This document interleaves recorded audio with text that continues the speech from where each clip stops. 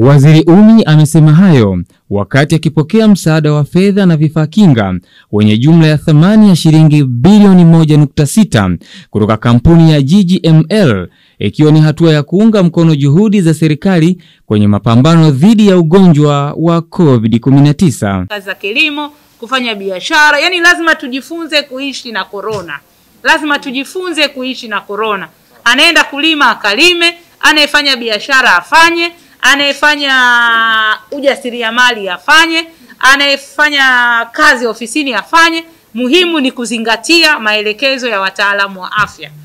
Kunawa mikono mara kwa mara kwa sabuni na maji tiririka, kuzingatia umbali. Hata hapa kakaangu akikohoa, angalau najua nimevaa maski na yeye amevaa maski, kwa hiyo hawezi maji yake yakanirukia mimi. Wakati wa kukabidhi hundi ya shilingi bilioni 1.6, makamu wa rais wa maendeleo endelevu GGML Simon Shayo amesema wameamua kuunga mkono juhudi za serikali za kukabiliana na janga la corona.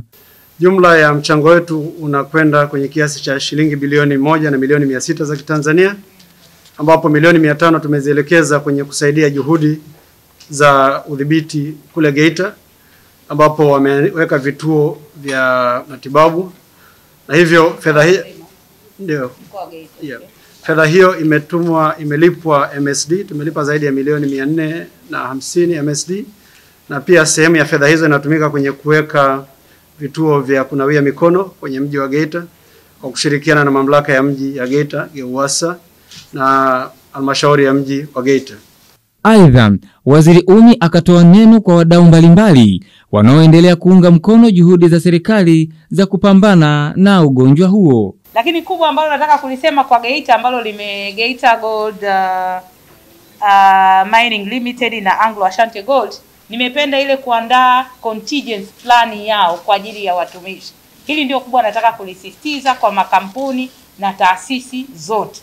Corona ipo na tunaweza tukaendelea kuwa nayo kwa kipindi kidogo.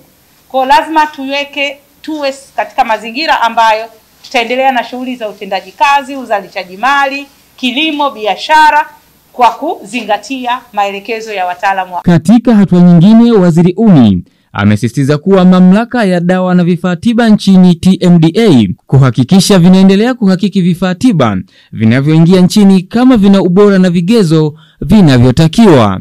Adam Damian, Star TV.